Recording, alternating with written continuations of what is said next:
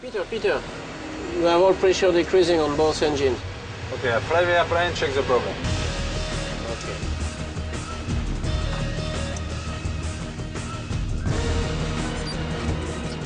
NAS control, this is Glowing 125. We have problems on engines. Request maintain flight level 270. Well, Richie? Glowing 125, roger. Maintain flight level 270. Please state the nature of your problem. Yes, Glowing 125. We have low pressure on both engine and cooler. Glowing 125, roger. When ready, please advise intentions. 678, check you first. Jen, did you hear that? Yeah. So Glowing 125's got an engine problem. Sounds like it could get serious quite quickly. Capital could take an aircraft of that size. Jen, can you check with Capital, see if they can take it, please? Sure.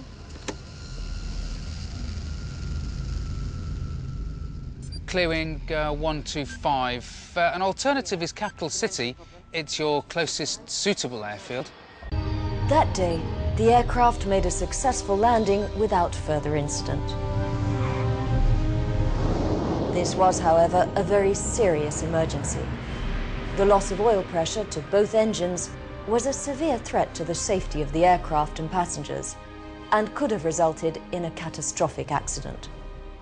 On this occasion, the flight crew handled the emergency well, and were greatly assisted by the air traffic controllers' cool-headed and efficient response to their crisis. Supported by his colleagues, he provided all possible assistance to the flight crew, knowing that his timely support was critical to their safety.